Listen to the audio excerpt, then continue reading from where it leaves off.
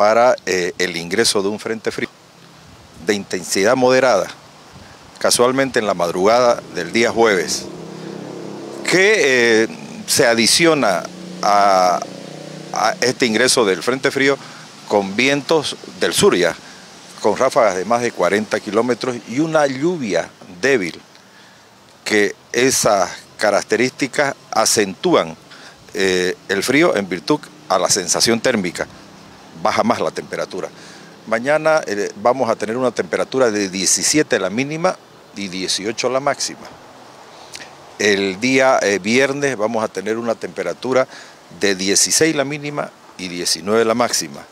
El sábado, ya en la despedida del sur, es cuando baja más la temperatura, sobre todo la mínima.